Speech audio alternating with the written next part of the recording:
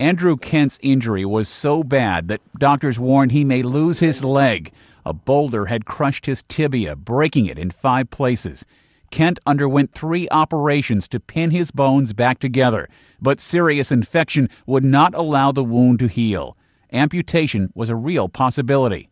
Receiving that news is pretty devastating, and you think, I don't want to lose this foot.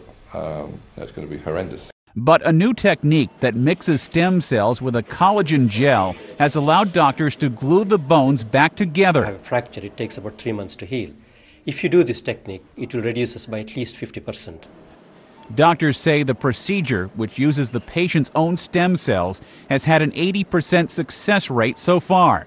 They plan to expand the treatment for other uses. Many people who has some problems of the knee injuries, they can get very effective treatment and very low-cost treatment using this technique.